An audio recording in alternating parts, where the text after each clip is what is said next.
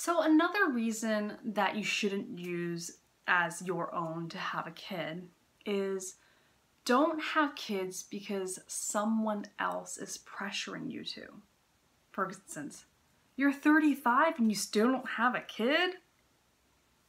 I can't be with you unless we have a baby. How long have you guys been married?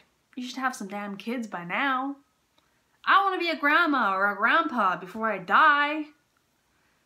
Kids are so worth it. You have to do it. It's what life is all about. You know, your partner, your parents, your brother, your sister, your best friend, that neighbor, some article written by a crazy person, or a family member you haven't seen in years and years and years. You know, if someone is guilt tripping you or backing you into a corner and pressuring you, giving you an ultimatum to have a kid, then that's not the right reason to have one. You have to ask yourself, what do you want? Not to fulfill what other people's expectations are, but fulfill your own. Have kids for your own reasons. And I always believe in our values.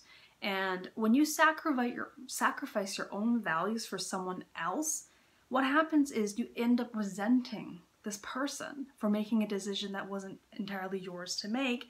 And because there's another child involved, you're going to resent them too. So make sure you don't use someone else's pressure or someone pointing a gun to your head to have a kid. It's not worth it. Make sure the decision is right for you.